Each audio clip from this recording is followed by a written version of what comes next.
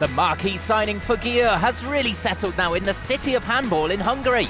In the top match against title holders Bucharesti, Nora Mørk led her team to the victory.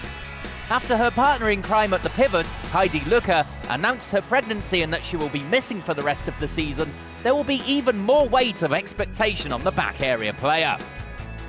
In the 33-25 home victory, she took on the responsibility and was the standout player with 11 goals. She's currently second in the top scorer list with 28 goals overall. That kind of form can continue. Vardar are rolling from easy win to easy win. The changing coach from Radicevic to David Davis seems to be paying dividends. And one player shone this weekend, Jovanka Radicevic. The 30-year-old right winger gave her season's best performance against Astrakhanochka. Full of power, she was a danger on the fast break and got 9 goals in all. For the Montenegrin, it's her 4th season at Skopje, and after 3 appearances at the women's EHF Final 4 with Vardar, she now wants to go all the way.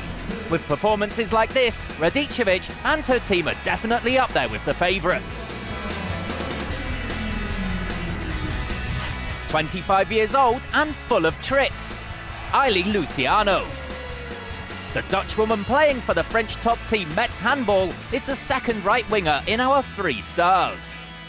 In the 25-19 win over Glasveket, Luciano had her opponents in knots.